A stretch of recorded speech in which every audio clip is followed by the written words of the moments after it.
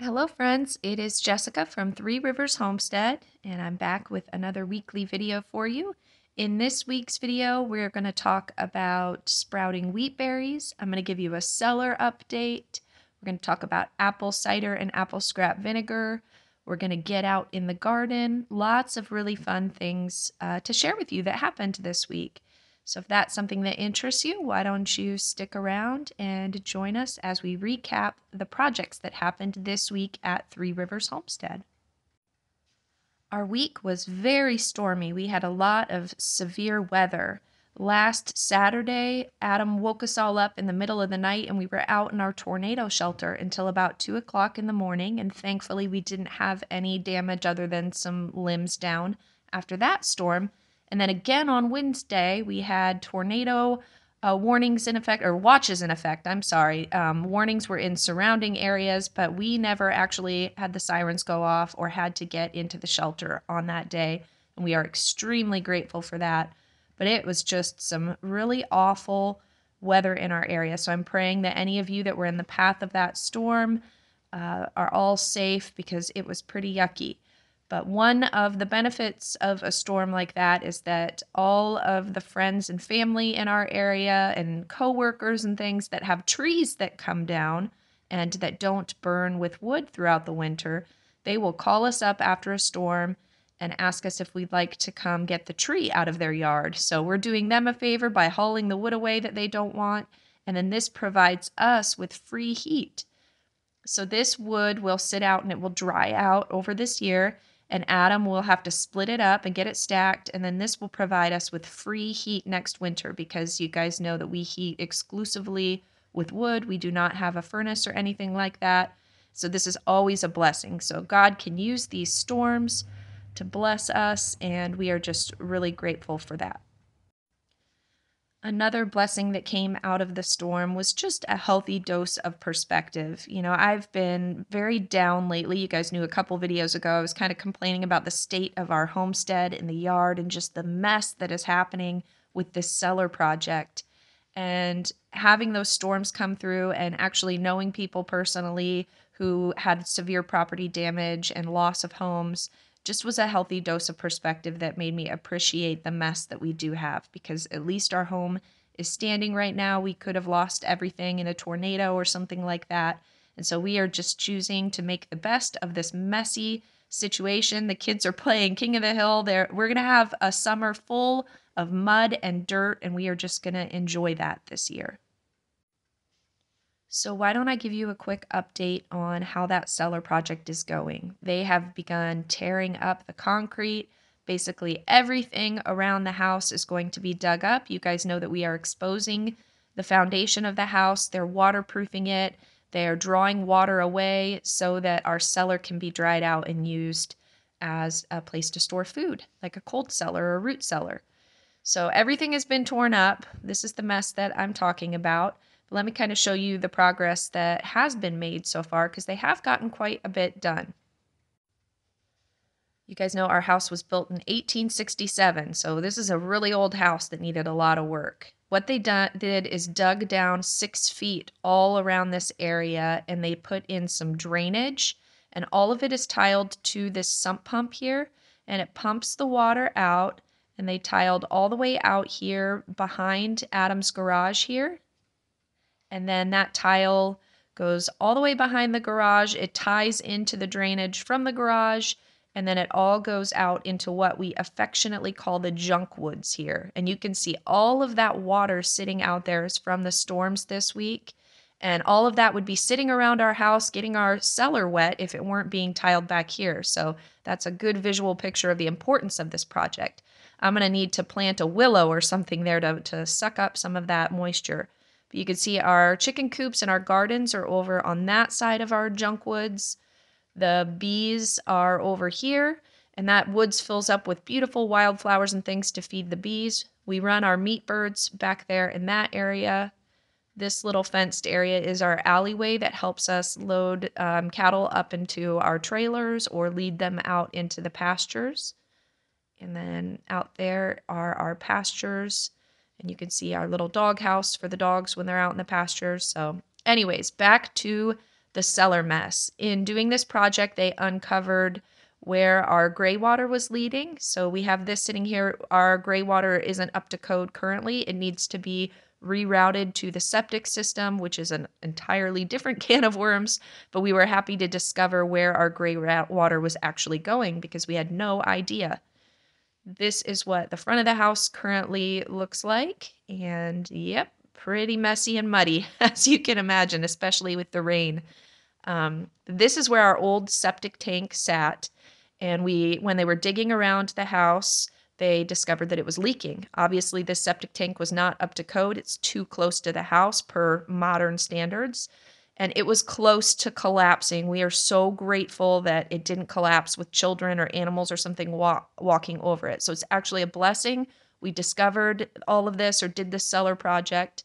What they had to do was temporarily put in kind of like an emergency tank. They moved it away from the house so it was up to code, but this is just temporary. We had to call the county health official out, and he took measurements and he sent them to the Ohio EPA, and they're determining what kind of septic system we are going to have to put in to make it all up to code and to fix this issue. We thought we were going to have maybe another 5 years before we had to deal with this mess of the septic.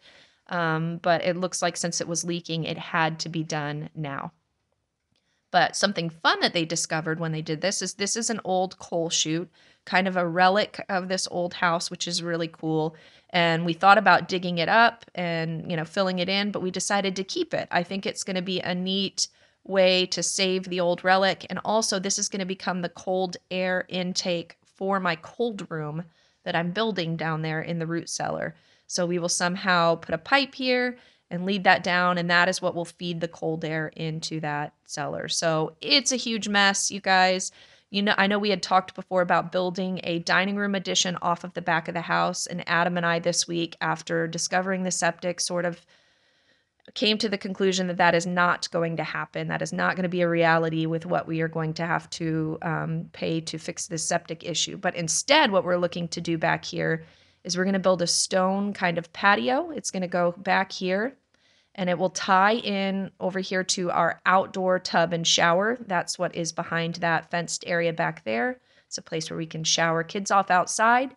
That patio will go all in between here where they're ripping up the concrete, and it will have an outdoor kitchen and a picnic table area, and it'll be really lovely, and it'll just have to do for now. And then maybe sometime in the future we could readdress the idea of a dining room being built on the back here. But that is the update with the cellar. As I mentioned, this week really helped me provide some perspective on the whole situation, and I'm just really grateful we have our home, our old home, and Lord willing, when it's all over with, we will have a functioning root cellar that will just make everything easier and free up some space in the house.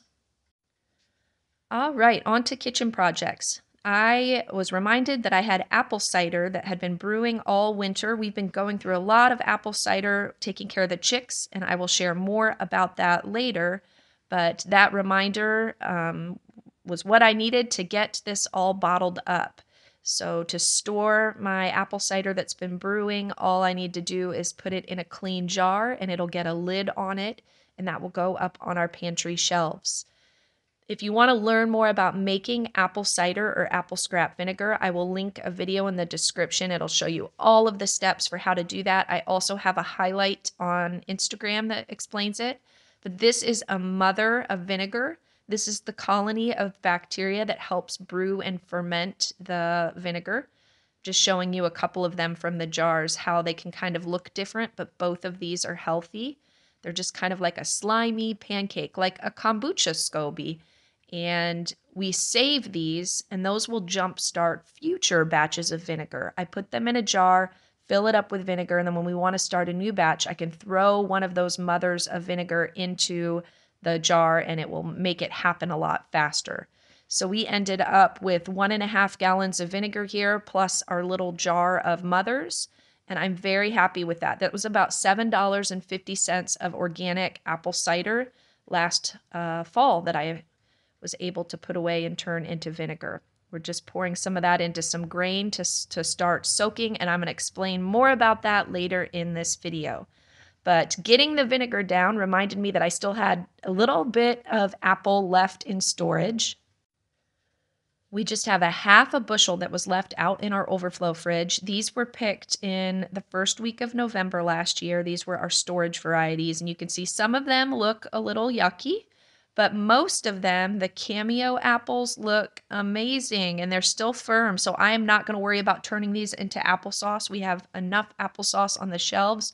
The kids are going to be able to eat the rest of these raw. We moved them into the kitchen fridge, and then we will just bake with the ones that are starting to soften up. And we'll make some apple pies and apple cobblers and fritters and all of that this week. Grace is in and she was asking for some apple cider to go water the chicks. Like I mentioned, this is what we do. We add about a half a cup of apple cider vinegar to every half gallon of water that we give our young chicks. And there is a reason for this. That apple cider vinegar is full of probiotic. It's super healthy, just like humans drink it for the health benefit. It benefits the chicks in the same way. There are also other conditions that the chicks are susceptible to that this apple cider vinegar will help prevent. So Gracie is responsible for taking care of our chicks. And so she gives them this water every day, and it can prevent something called pasty butt. So when chicks are born, when they're under stress or temperature fluctuations, their feces can kind of create a plug at their vent. And if it's left and not treated, it will eventually kill the chick. And so the apple cider vinegar helps their feces to not become clogged. And then Gracie then checks the chicks every day just to make sure that they're not getting pasty and pasting up. And then that's how we prevent that from happening. So these chicks right here were hatched 2 weeks ago. In a video, we showed you these guys. These are our home-grown, home-hatched chicks. And since we already had chicks in the brooder, I was at Tractor Supply and the chicks were calling out to me and I couldn't resist. So we got some more. These are ISA brown chicks. Some of my favorite egg layers. They lay consistently an egg every day, so I was happy to bring some of them home and add them to the brooder. Miss Grace here not only takes care of the chicks, she takes care of all of the poultry here on our homestead. She does our egg-laying hens, our ducks, and if we have meat birds, she will also take care of them. And she is extremely grateful for the water that the storms this week provided in rain. It allows her to use our rain barrels to do her watering. Normally, if the rain barrels aren't full or if they're frozen over, she has to hand pump water to water all of the poultry. And so this is just really convenient for her to be able to open up the rain barrel and let it pour out and fill her buckets. As I mentioned, Grace is in charge of the poultry. My 2 older boys are in charge of taking care of our dogs and any cattle that we have on the property at the time. We have 3 dogs. They are livestock guardians. We have a mom and a dad and one of their babies, and they are Boz Shepherds. We absolutely adore them. This is Harry. This is the baby of the bunch. And so the big boys feed and water them twice a day, and then they also go out and care for the cattle, take care of cleaning up their shelters, things like that. So very grateful for my big kids and the ways they contribute to the family and help us grow all of this protein. Time to start focusing on the garden. The weather is turning. We are very excited about that. This week we had to up pot our pepper plants. We started pepper seeds in the beginning of February, and they have grown now to the point that they need to be separated. Any of them that were kind of double seeded in their little cells need to be separated and put into larger pots. Little Levi was doing that with me, and he was getting a homeschool science lesson all about the roots of plants and how the roots help feed the plant. So we were killing 2 birds with 1 stone on this day and doing some much needed gardening work while also tackling a homestead science topic. And so all I do is I gently pull apart the 2 seedlings that might be growing in the same cell, loosen up the dirt from the roots and try not to tear those roots. And then they get replanted in a larger pot that will give them space to kind of grow. And hopefully this pot will be big enough for them until they're ready to be transplanted into the garden. Since I had empty seed trays, we decided to go ahead and sow some oregano. We are going to try this toothache plant. I bought the seeds last year and never got around to planting it. So we are going to try this year just for fun. Also doing some basil. I winter sowed some basil, but I want to do extra just in case because I did lose a few jugs to mice and I have to have basil in my garden. And then we're also just for fun going to plant some hollyhocks. Not everything is about production and food. We also want to have beauty in our garden, and that also feeds the bees. The more flowers, the better. You can never have enough flowers in your garden or on your property. I don't start much inside because I am very limited in grow light space, but we have our tomatoes here that need to be separated out and up potted probably in the next week. We have our peppers, and then we just do a few herbs and flowers. Everything else is winter sown or directly sown in the garden. And as I mentioned, the soil has warmed up and we were able to get out in the garden this week, which was just lovely. The soil in these raised beds is so beautiful and it is just full of earthworms, and that is a lovely sight. I was very happy to get my hands in the dirt this week, and we were planting onions. So what I'm doing right here, I use a muffin tray to kind of press into the soil and make some little indents. It's the perfect spacing, and then I can just put one onion plant per muffin hole, if that makes sense. I'm planting Patterson onions on this particular day. A local friend grew these and I bought them from him.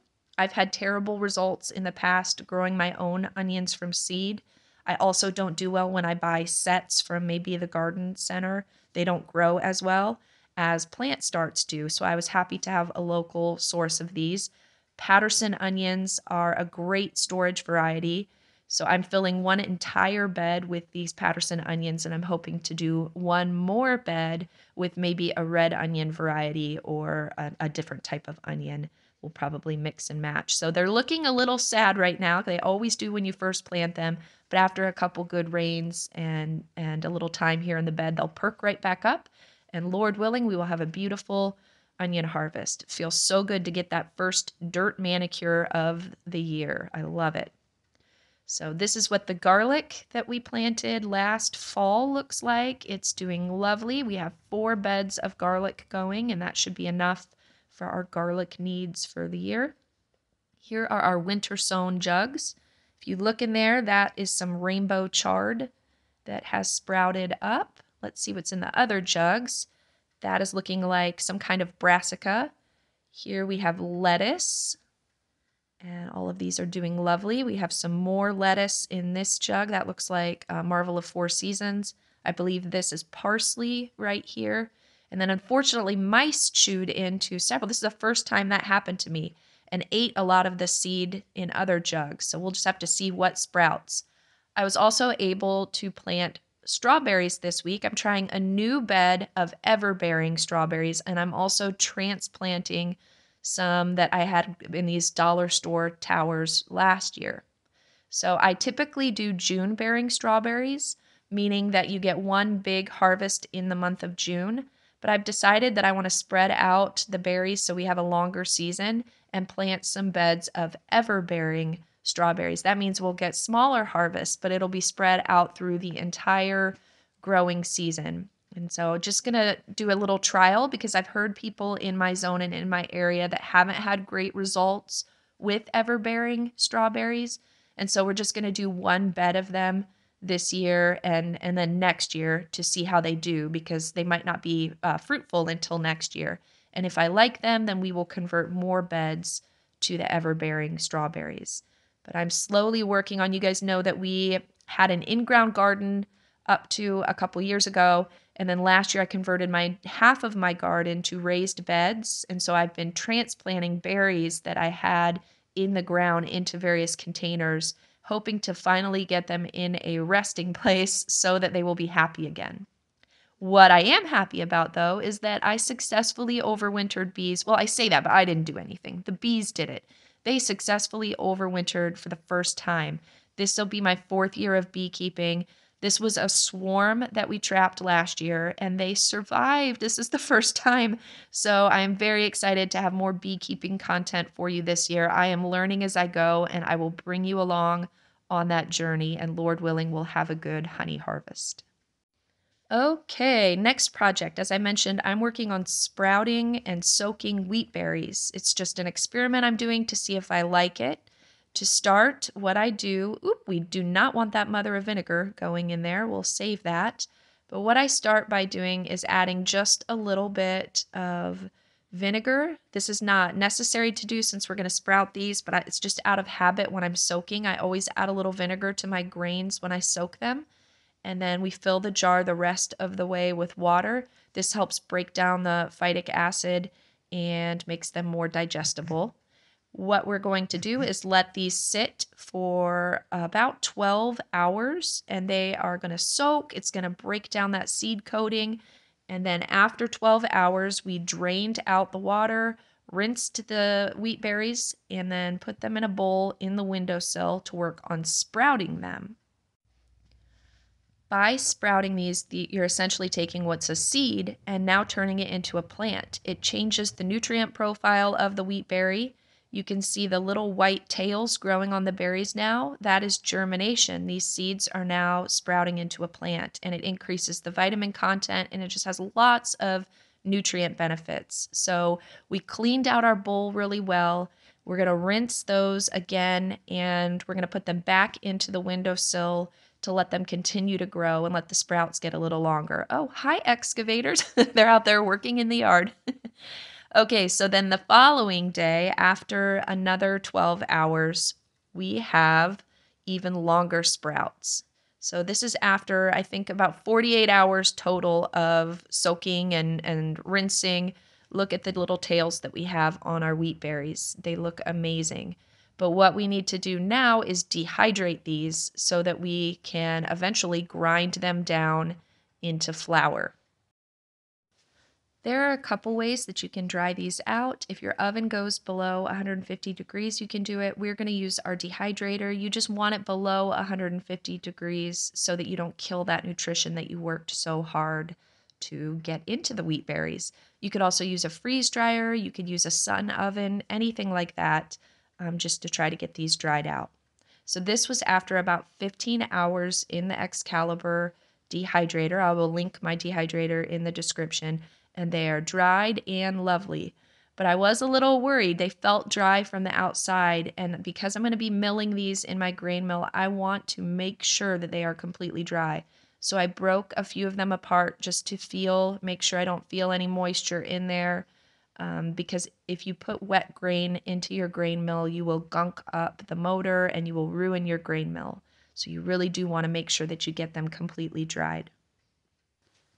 So now we are going to run those dried wheat berries, those dried sprouted wheat berries through the grain mill and turn it into a flour that we can then bake with. And you may be wondering, why go to all of this trouble? What is the point of all of this? Well, as I mentioned, you're increasing the nutrition in your wheat berries. You are increasing the digestibility because you broke down all that phytic acid, and you've essentially turned this into a plant instead of it being a seed that is hard to digest. It's just a different product. It's a healthier product. You can purchase sprouted wheat berries through places like Azure Standard, but they are extremely expensive. And so doing it yourself is a way that you can save some money. And for me, this was just a fun experiment. I'm trying it out to see if I like doing this and if we like the taste of it. And if so, then I'm trying to figure out a system that will be easy and sustainable for me to do this to keep up with our baking. The final product, it smells very earthy and nutty. It's pleasant, but it definitely smells different than regular flour. We're going to store it in the fridge until we plan to use it. You really do want to use it as soon as possible to get all of the nutritional benefit. A couple hours later, I pulled it out of the fridge and we're going to make my fruit cobbler. I will leave this recipe in the description, and we're just trying it out. As I've mentioned before, using fresh milled grains is entirely different than store-bought flour. It's also going to be different if you're using sprouted wheat, so it just takes a little bit of getting used to. We're going to make an apple cobbler, saving all of my scraps to make more vinegar, and we're just going to see if the family likes the taste of this. So we baked it up, and this was going to be dessert with dinner on this particular day. With it, we were having some Brussels sprouts and mushrooms in bacon grease. I cooked some rice in some chicken drippings, amazing flavor. And then this was a whole ham. It was a fresh ham that isn't cured, and we did a honey mustard coating on it with some herbs. And then I also did a maple syrup glaze. And that is what we had for dinner on that day.